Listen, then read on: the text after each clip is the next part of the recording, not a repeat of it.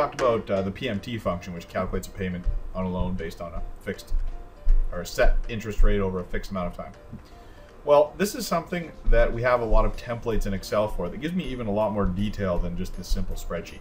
So I just wanted to mention them, and where you access them is under File, go New.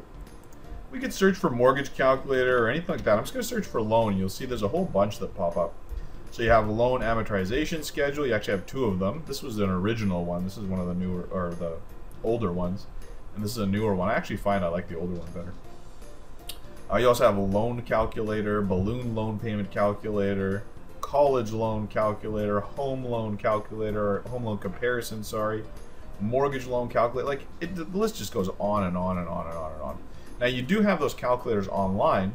What they do neglect to show you is how much comes off the principal, how much comes off the actual mortgage, these types of things, which I find really handy in these templates. So let's try out the new one. I'm going to click Loan Amortization Schedule and hit Create.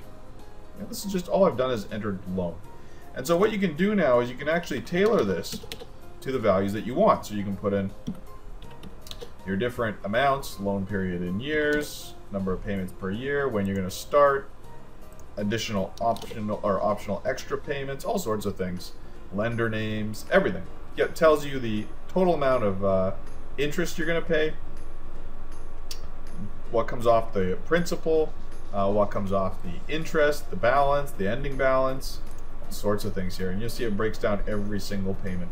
So if you're ever dealing with loan calculators, mortgage calculators, use Excel because it gives you so much more detail than those online ones a lot of the time.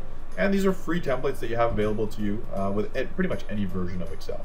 So again, that was under File, New, search for loan or mortgage or whatever it would be, and you're going to get tons and tons of different templates that will help you with calculating and determining what loan might work for you.